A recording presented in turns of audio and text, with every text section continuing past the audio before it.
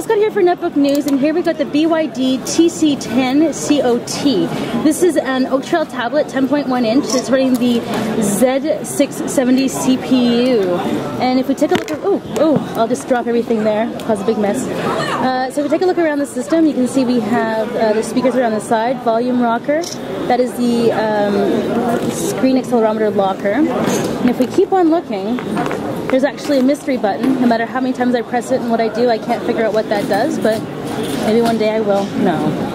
There's the vents that are very common on the Oaktrail, so we should be seeing that on pretty much all Oaktrail tablets that are coming out. There we have the power button and the reset. If we keep on going around the system, here we've got the PSU.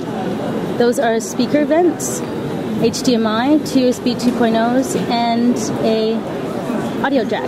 Oh, thanks so much. And then around the back, you can see it has this black matte finish. It's great for fingerprints. The heat on this, so far so good. Doesn't feel too hot.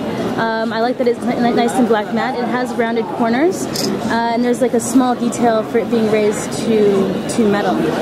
This is about the standard size that we are seeing most Oaktrail tablets. And if we just take a quick look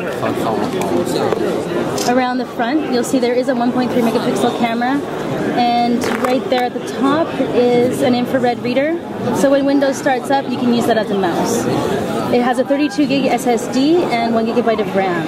So this has been a quick look at the TC10COT Oaktrail tablet by BYD.